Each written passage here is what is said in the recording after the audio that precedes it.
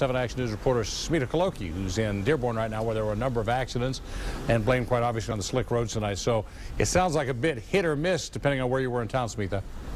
Absolutely, Stephen. You know, we went all over Wayne County looking for these accidents. I want to give you an exact look at what it might look like. So you head out the window, doesn't seem that bad. But if you go to areas like this on untreated side roads, it is in fact still quite slick. Now again, we tested the roads ourselves, and take a look at this video. We didn't go above more than 30 miles an hour on untreated areas of the highway, like along Southfield Road in Dearborn. Now over in Allen Park, in just a mile and a half, we saw 3 spinouts.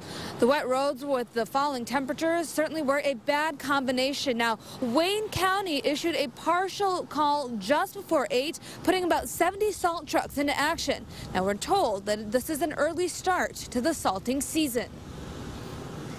We got hit by a surprise snowstorm. We thought it was dissipating, but obviously it did gain some power and started moving through Wayne County. When we get to the winter, you know, folks just really need to slow down and take their time getting to their destination. And I think it did catch some folks off guard.